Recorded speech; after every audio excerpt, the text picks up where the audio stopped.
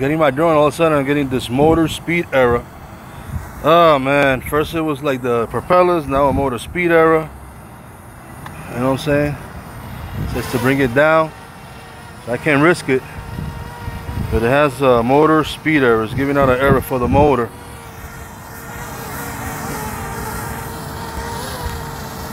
That really sucked.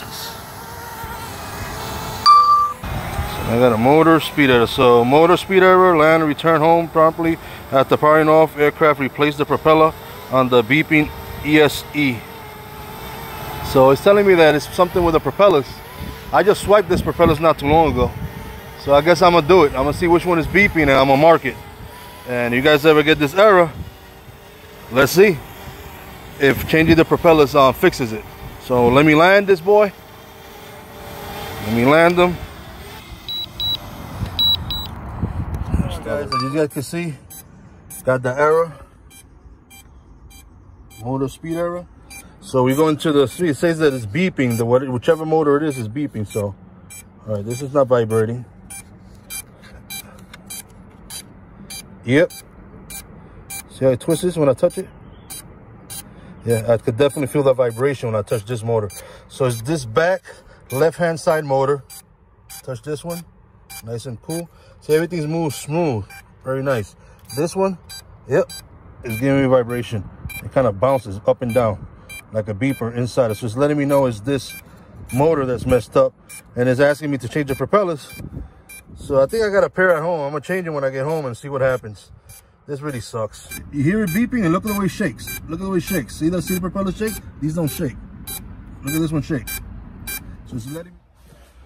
All right, guys, so I have the Mavic Mini here. I started doing a little research and I find out that it's been going on a lot. This new motor error has been going out a lot because the new firmware update. Now the previous problems I had, I put a video on it when it was like I was getting the errors and the drone was dropping a lot. So 2 or 3 weeks ago, I replaced all the propellers because I was told to do that, and it worked. Now this time, after I did the update, the firmware update to like the 0500, my first flight it starts doing this motor errors. Now it's not doing this, not dropping or nothing, but it's just doing that, and it's like preventing me. I mean, it's just a nuisance, you know what I'm saying? Now I'm hearing that it's just certain aspects of the new firmware that it just isolates. Like you guys saw, it isolates where the problem is coming from. But at the same time, I'm hearing a lot of comments that it's happening a lot after the firmware update, and these propellers are new. I mean, these I just swapped like 3 weeks ago. They're fairly new. There's also comments that almost everybody is having this problem. Had the case, has the combo, and the combo, as you see, the propellers get squished down, especially the bottom ones, and that's where the back part is giving me errors because of this lump right here. First thing I'm gonna do is I'm gonna check the propellers, make sure they're all right, and like I said before, they're fairly new. So if they look good, next step is recommended is to refresh the firmware. So that new firmware I put, that I did it over the phone with the remote. This time I'll do it from the computer with the DJI Assistant software that you can download, and I'll leave it in the description. And that will give you the chance to refresh or reinstall the firmware. So I'm gonna refresh it, and then the last thing I'm gonna try to do is, after any time you do a firmware update, do what is called an IMU calibration. That calibrates the IMU, which is those are sensors that keep the drone nice and steady when it's in the air. So you want that shit to be nice and calibrated, Excuse my French. So let's give that a try and see what happens. Okay, with my Mac, try to install it. Let's install. I agree. It's 970 megabytes. You put in your password, it's gonna ask for it. And install it. I look for that Mavic Assistant or whatever it's called. Here it goes, DJI Assistant. That's the way it looks. Double click on that. This is gonna come in and want us to confirm. We agree, and agree. And product improvement, I hit no for now. Now it's asking me to connect my Mavic Mini. So what you do is get a USB and connect your Mavic Mini. So right now I have it in this right here. It's connected to my Mini right here. So let's just connect your Mavic Mini to the computer. So what I did was I rebooted the Mavic Mini and reconnected, and boom, this comes up all of a sudden. Connected devices, you see here, it sees the Mavic Mini. So we're gonna click.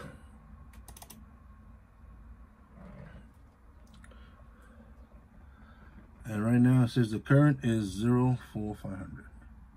So you know what? You hit here and you refresh it and go through the whole process. I already did it, but that's what you have to do.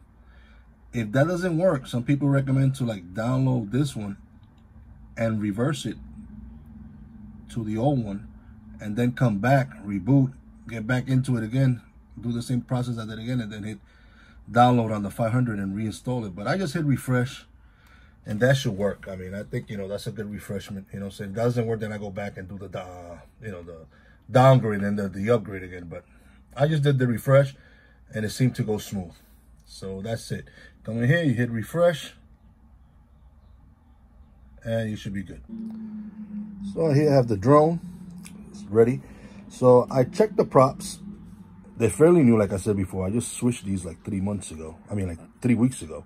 So they're fairly new. So this is the one that was beeping. I tightened it up, make sure nothing was loose. They look good. So I updated the firmware the way you guys did. And the last thing I'm gonna do is we're gonna do an IMU calibration. So right now I have here the app. So let's go here to the 3 dots right here. And here we go to safety. Scroll down. And you're going to see here the IMU. See that? Compass, normal, calibrate. So we're going to calibrate the IMU. So before we calibrate it, let's do this. I'm going to take our drone. Boom. I'm doing this with one hand. And we're going to close out the props. The reason I'm doing it this way because I'm working one hand. I got the camera in the other. Boom. Nice and easy.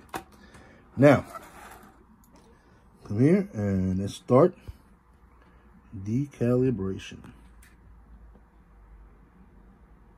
IMU. So it says to leave it this way. Here we are. Put it on this way. And let's hit start. Let's wait on it. Now it says to put it this way.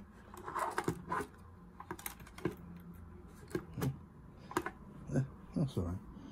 We wait on it.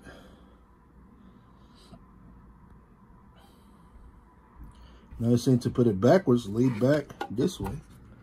So we do that. Then we wait. Now it says to put it this way. Boom. Leave it like so. Wait it out. And now it's saying to stand it up. So let's stand this baby up like that. Hopefully it won't flip over. And let's just wait.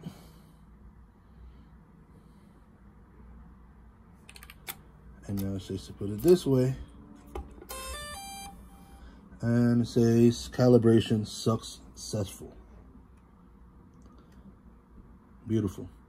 So it kind of disconnected from the RC, but boom, it connected again. There goes the camera. So we good. That's it. IMU successfully done. It's as easy as that. So now let's take this baby out for a flight and test it out. All right, guys. In the Go Fly app. So let's take this drone out for a spin. Take it out of the car. Here I am. Doing my thing. All right. Successfully calibrated. It's a beautiful day in New York City. About 76 degrees. So it's gorgeous out there. Look how beautiful it looks. So let's turn this baby on. Hopefully now fly it for a little while. I'm just going to turn on the motors. And then I could just start recording here. I don't know. Should I do a recording here also? Video recording? Why not? So let's take them up. home point has been updated. Please check it on the map. Beautiful skies, you know. What a beautiful clear day. Not a cloud in the sky. How beautiful this is. So right now, says I'm about 1.2 meters from me and 28 meters above me. So let's bring it 30 meters. It's about 90 feet, a little over 90 feet. And let's take them for a spin. See what happens. So let's take them, let's go this way now. What a beautiful view. This is one of the biggest, probably the biggest cemetery in New York. So let's go towards the hotel over there.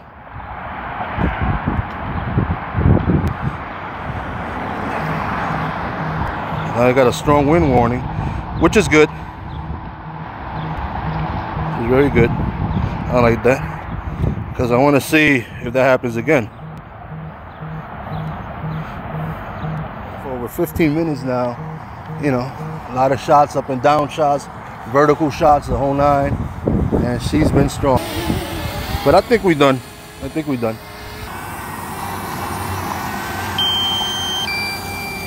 Landing. That's it. I got about what?